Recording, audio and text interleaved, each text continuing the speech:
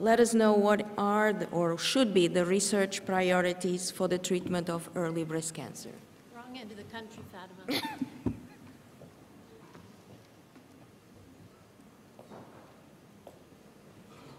I just said wrong end of the country, Fatima. Toronto, not Vancouver.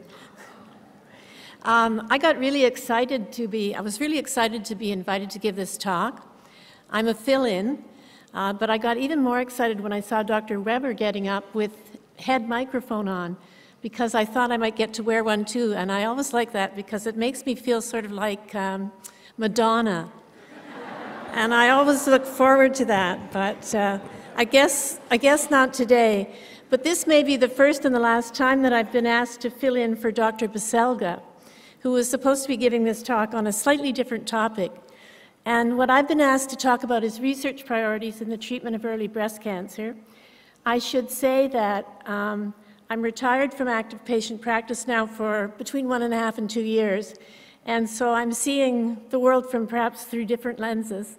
And living with a chronic disease, another chronic disease myself, I see things from a different point of view, and I'm going to talk a little bit about that, along with talking about some of the research that's been done in this area.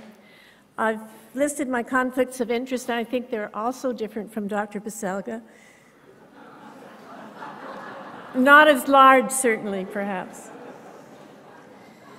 So what I did is I took the 15 top research questions that Mitch Dowsett put forward, and I'm going to say that's 15 years ago, I think, at this meeting, and I've simplified them. And the topics, the research questions, and I think these are the research questions that are important for patients as well as physicians. The research questions, why has my countdown stopped? I'm allowed to talk as long as I want. It's not working, Kathy, but okay. We'll keep track. Don't worry. Let's go. I was just glancing at it to see where it was at. The research questions I've simplified into easy, short topics, and the first two involved whether we should have chemotherapy or not, and if so, what type. One was DCIS, which has been talked about today. How bad is it? How dangerous is it? Stem cells, which is perhaps a scientific question, going to the basic biology of breast cancer. The unmet need in triple-negative disease. Prognosis and trying to determine who would benefit from different therapies as well as straight prognosis. And new approaches, 8, 9, and 10 really are looking for, 8 and 9 at least are really looking for new approaches, which patients as well as doctors welcome. The last ones were mainly about endocrine therapy, overcoming resistance, consensus in how we tell patients and how we put together our concepts of what the cancer is going to be, what phenotype it's going to be from the basic science and pathology inputs. Endocrine therapy again, imaging, which is on the screening end of things, and again another endocrine therapy perception, and Herceptin and its duration.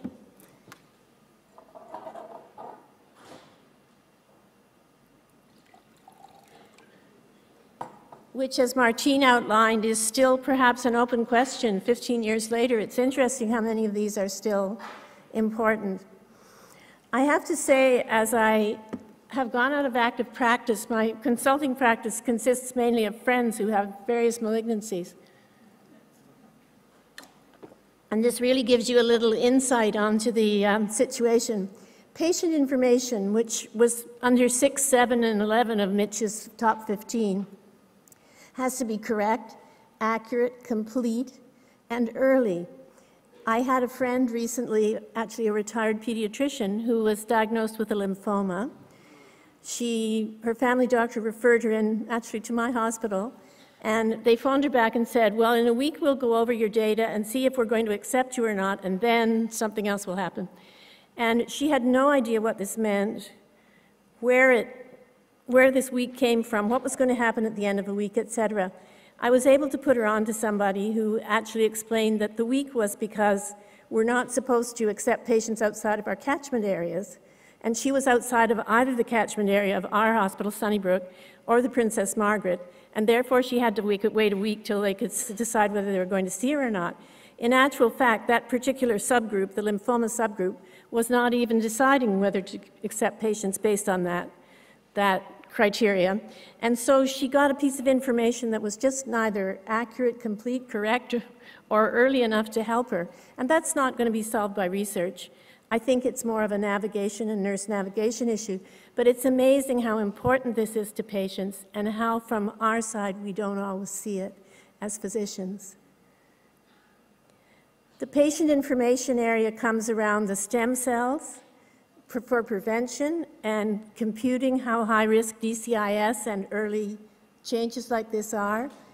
Of course, what all patients would like, what we would like, is to be able to cure these cancers or never to have them come at all, or to turn them into chronic diseases that could be well controlled. And as Martine outlined, we're getting better at that with endocrine therapy, better at that with anti-HER2 therapies, and that's coming along. Information and navigation, I think I've mentioned, are really, really important, and research in those areas. Leslie talked very well, I think, about communicating risk and communicating quality and measuring quality of life so that we can give patients good information about how they're going to feel after they have their treatments and what choices they can make. And that's extremely important.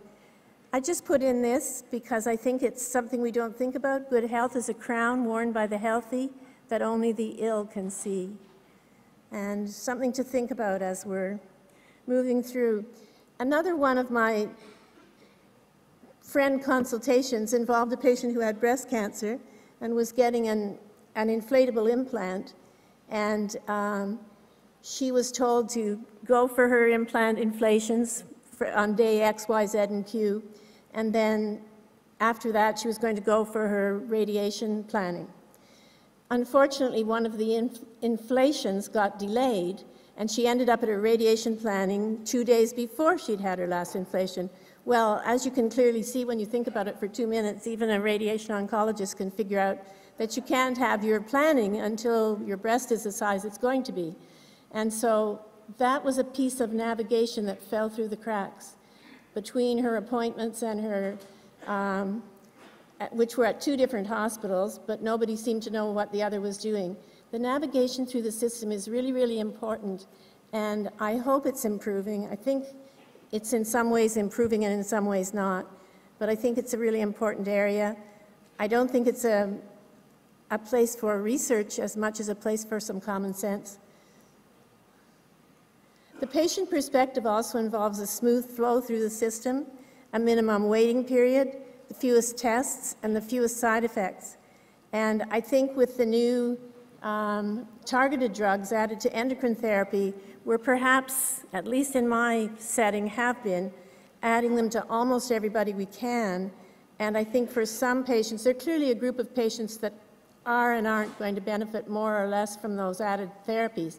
And quite a few more tests and quite a few more side effects that are going to be added. And if we could find ways to figure out which ones are going to benefit from the beginning, it would obviously be an advantage. So unmet needs remain many of the same ones that Mitch and his group outlined so long ago, and those involve triple-negative disease, where we really learned that we haven't made too much progress, perhaps a little bit, targeting on the CDK inhibitors, the mTOR inhibitors, and other biologics. And this is also involves knowing about the basic science of these tumors, which will lead to the new treatments. So we may get totally new agents, improved adjuvant regimens, which I think are coming, and the problem that we've all been focusing on quite a bit in the Oxford overview, and as Martine mentioned with the longer trials of endocrine therapy, the problem of late recurrence, which is largely an endocrine-sensitive disease problem. Less chemotherapy where indicated. Perhaps the word immunotherapy didn't come into Mitch and his group's assessment, but I think it's an important area and probably is I guess that you could call it a targeted therapy. area, but it's a new word in the breast cancer lexicon, really.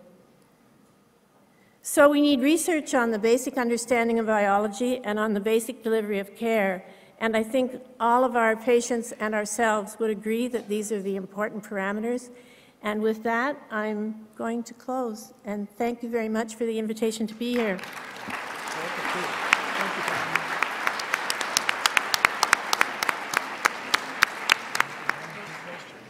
And I have still 8 minutes and 43 seconds to go according to this clock. If anyone has a question, please go to the microphone. No? Can't see any. Okay, then it seems to be clear. Could I ask a question, please? Hello. Hello. Where are you? I can't see you out there, but Microphone number 8. Hello, Kathy. Leslie Fallowfield. Thank you Hi, very Leslie. much for stepping slightly outside of your comfort zone, but showing that you're very much within it. And one of the things that I just wanted to sort of make a comment about and ask you about is that a long time ago, when I was going to present some very complicated data about another area, my supervisor said, "Why did you miss out the most important part of your study and research?" And I said, "Well, I've only got 10 minutes, and it's far too complicated for the audience to understand that bit." And he actually said, "Leslie, if you actually can't make something complicated simple enough to get over to an audience in a few minutes, then you know something? I don't think you understand what you're talking about." And I think he was quite right. And sometimes when I'm listening to videotapes and recordings of doctors talking about what we know to be incredibly complicated logic for, why you're making one recommendation rather than another, I often think about what my supervisor said. And I guess my question to you is that even when one is very experienced, very skilled, very long in the tooth, don't you think we do really need to go back to basics and learn how to put complicated information into simple terms? Because otherwise patients can't make informed choices. Yeah, I totally agree with you. Leslie and I talked about this perhaps over a few glasses of wine last night. But I think many of us, much less our patients, don't understand the probabilities and the difference between proportional reduction and absolute reduction. And clearly, it's not easy to explain them well to patients, even more sophisticated patients. Every once in a while, I get a statistician who goes, "I got it. Don't bother explaining that to me anymore." But that's the rare exception. And I think that it's very important that before we go farther, we're able to tell the patient what sort of prognosis they have, treated and untreated. And they can look at that in both an absolute and a proportionate way, both of which are very valid, I think. So yes, I think that's an extremely important point. Okay, thank you. The last word of the conference and of this session will have Eric Weiner.